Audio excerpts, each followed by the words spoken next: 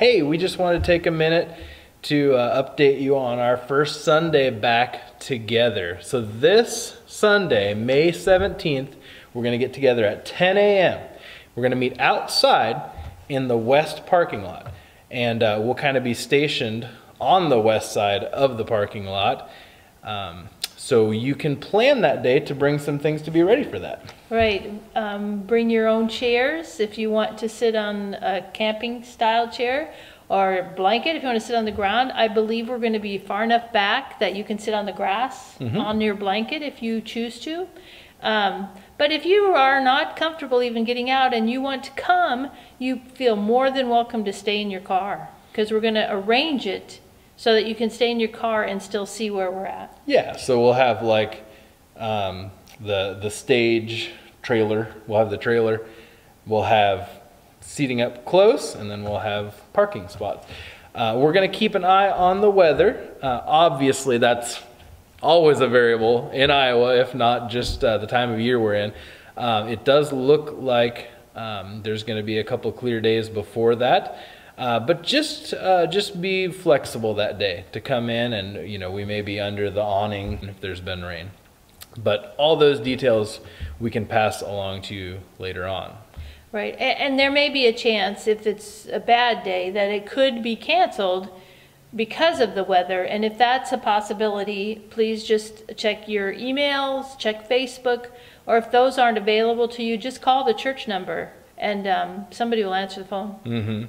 We want you to be in the mindset of, we're going to go ahead and do this. So plan on, unless you hear otherwise, there will be church Sunday at 10 a.m.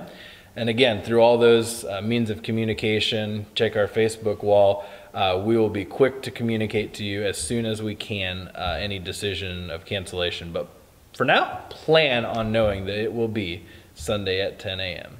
Right. We will also have a table set up outside that will have the lanyards on it. It will have a box for you to put your offering in, and it will also have individual cups of communion available if you don't bring your own.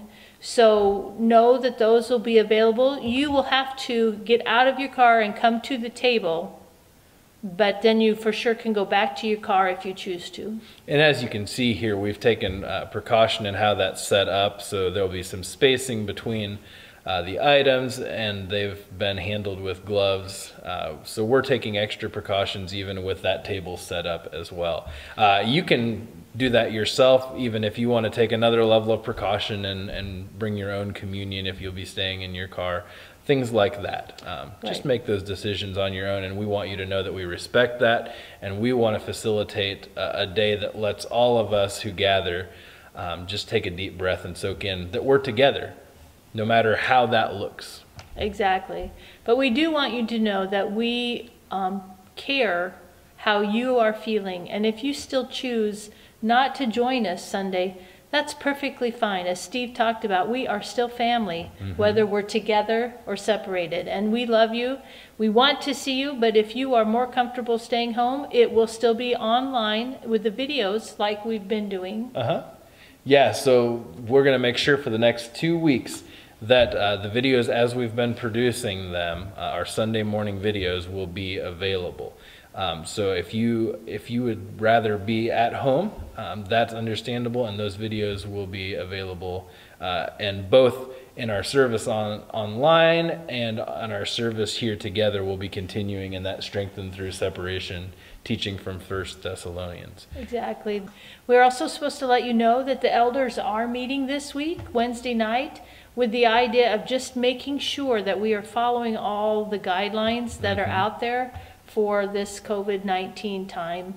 Yeah, we want to make sure to be a good neighbor in our community, that we're being responsible and working along with our community to stop the spread of this virus, and also just to be respectful of each other. So we appreciate our leadership being a part of those conversations and talking through some details as we come back together, even in the building.